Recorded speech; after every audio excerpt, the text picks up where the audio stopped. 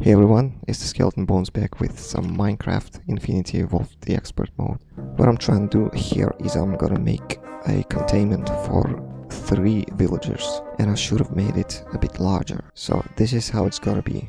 A trading post is gonna be here. There's gonna be several rooms with villagers around this trading post. And why am I doing this is because we need to get a lot of emeralds and diamonds. I don't want to go mining for diamonds, as we are not gonna get diamonds as much as quick as we could get from trading with villagers. So this should be at least 2 blocks high so that the villagers do not suffocate. I'm gonna make it 3 blocks high just to be safe. So this is the gist of it. And I don't think that skeletons could fire through these walls. So these villagers should be completely safe. Our first villager is obviously gonna be the one that we've got in the safari net previously. Carl. That's the guy from YouTube short video. The interesting part about this is a trade station from Railcraft. So it will go here. By the way, those machines do not require power to work. What I'm gonna do now is put 1 pair of item ducts here and pair of item ducts here. One server will go this way and the other one will go the opposite way. That's pretty much everything that we need to start exploiting the villagers in this pack. Yeah, and the next step is going through all of these villages and trying to get the villagers that we need. I think I'm gonna go for, well, obviously the RF tools villagers. Oh yeah, and I need a blacksmith villager as well. There's the one I was looking for. Does this village even have a blacksmith? It does not. So might as well go to the next one. Oh man, finding villagers in this mod pack, it's turned out to be a task, with this world generation at least. At least I'm finding all kinds of beautiful spots here. All kinds of beautiful spots to build a base in. Oh man, seriously, not a single village? I mean, I guess we got a single village, but without a blacksmith. Finally. Yeah, he's a blacksmith, and he has a good trade, by the way. I really need any kind of blacksmith. I don't really care if he has good trades or bad trades. It's all the same to me. I just need some diamonds.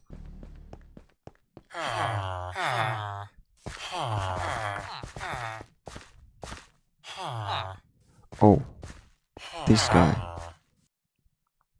So this exploration session has brought me some insight. At least I know that the realistic world generation can spawn the Thaumcraft biomes, and we got some iridium shots as a bonus. Looking for the villagers here, trying to exploit their trades to get some emeralds, but it turned out to be quite a journey. So all of these we did today. We actually did find a couple of villagers, but still not enough. I can't even zoom out that much. Right, so let's see about doing this. I'm gonna grab some wheat. Get the emeralds from this villager. Carl. Alright, that's what I'm talking about. We get 3 emeralds out of 1 search squad. That is not too bad. Alright, I'm gonna turn this down. Their sounds are kinda too loud. Friendly creatures. So what I'm gonna do is I'm gonna make a hopper and put it on top of the pulverizer, and we'll get some diamonds while doing the trading with our villagers.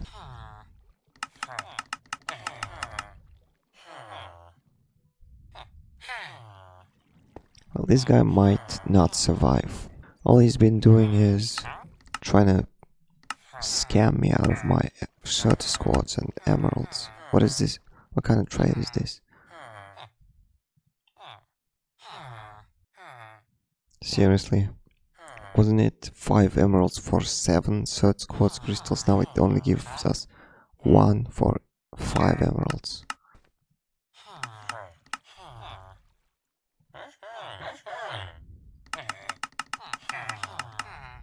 Alright, finally.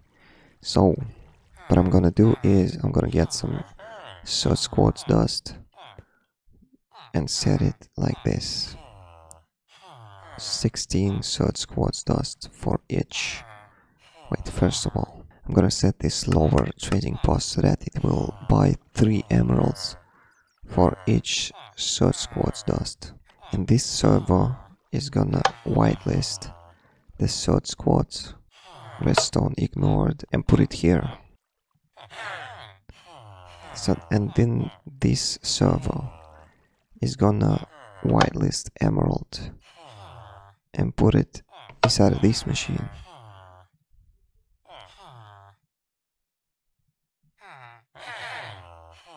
And we'll have to find out what's the trade that it has the last, so that we will kind of update it each time it runs out of stock. But we'll be swimming in the emeralds in no time.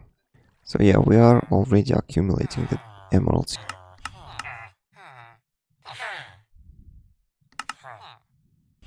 Well, we are almost there, but I'm gonna stop messing with the villagers right now because we do have a lot of diamonds now. A couple of stacks of diamonds from this, and then we got some emeralds that we need. I'm gonna finish automating that setup sometimes later. Yeah, I'm gonna leave 30 emeralds here. Wait, did that guy just die inside of the smelter? Well, that was a fortunate chain of events which led us to have a bucket of resident ender inside of the smelter without us having to do any work. That's just 4 extra ingots of Indirium. Since we do have some extra ender pearls, I'm gonna make one of these. So put this down here and this down here. To make it go faster, right click a piece of glowstone on the liquid translocator, and then so that we are able to control it with redstone, just right click a piece of redstone on there. And it fills up the basing almost instantly. By the way, I don't have a lot of copper here. I should probably go mine for some copper. I am kind of all over the place. So I figured that I should probably make a tinker's hammer and go and hunt for some more copper. Because things aren't going anywhere unless we start our nuclear reactor. And without the copper, there is no heat vents. It's a lot of copper. I'm not even planning to use this hammer a lot. I'm gonna move on to the ender quarry soon. I still need to come up with a name to the hammer. MC hammer would be kind of a cliche. I want to go with the name of a gun from Borderlands, so I'm gonna name it a flacker. But also what I need is a silky jewel. It requires a block of emerald and then 4 ingots of gold and some string. I'm not gonna mine for a lot of time. I'm gonna mine until I run out of food supply. 2 hours later. So the first order of business is to put all of the copper ores that I have here into the sag mill, and pretty much everything else too. That's all the ores that we have here.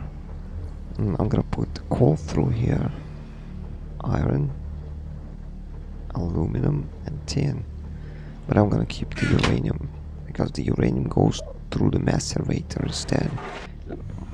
Instead of just waiting on all of these plates to finish crafting, I might as well make up another metal former so that the crafting goes at least 2 times faster. What I need to do also to speed up this process even more, I need to upgrade these machines so that they can pull out of an inventory and push to an inventory automatically. There is an upgrade for the IC2 machines in this mod. It's called respectively the pulling and ejector upgrade. I'm gonna put a couple of chests above and to the left or to the right of these machines so that they pull the materials from top or bottom or whatever side and then output into the other inventory. So well, ejector upgrade. This one is gonna eject to the west side. Both of them should actually pull from top. And this one as well. Oh, pretty much it's a waiting game now. Let's double check. What do we need here? We have these plates. We have these crafting. We have crafted these, but we also need 60 iron bars. This is still processing. This is processing as well. I also need to think about making the component component heat band. We need one of those. The villagers are doing okay. Hey Carl, is everything okay here? Since I do have some copper on me, I'm gonna make 8 tanks for each of the solar distillers that I have. We are just in time. These distillers are almost filled. And the heat component goes in the middle, second from bottom row. It's not my design, I looked it up online, so do not, if anybody is gonna use it, do not attribute it to me. You can say of course that you saw this design on one of my streams, but it's not my design, it's not my idea.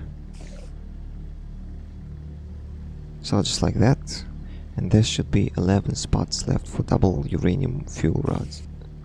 I'm gonna put a single fuel rod in the middle, but otherwise it's only gonna be a first cycle that's gonna work like this. Otherwise all of these spots should be occupied by the double uranium fuel rods. Dual, not double, dual rods.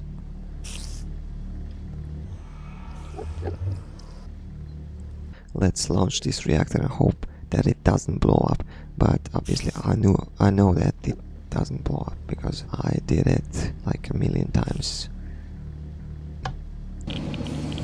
So far we've been generating 42 RF per tick, and this is generating 800 RF per tick. This is the whole episode for today. We achieved the IC2 reactor today. I'm not gonna say anything about that because it's not automated, it's not finished, but we do have a lot of emeralds and diamonds from that setup.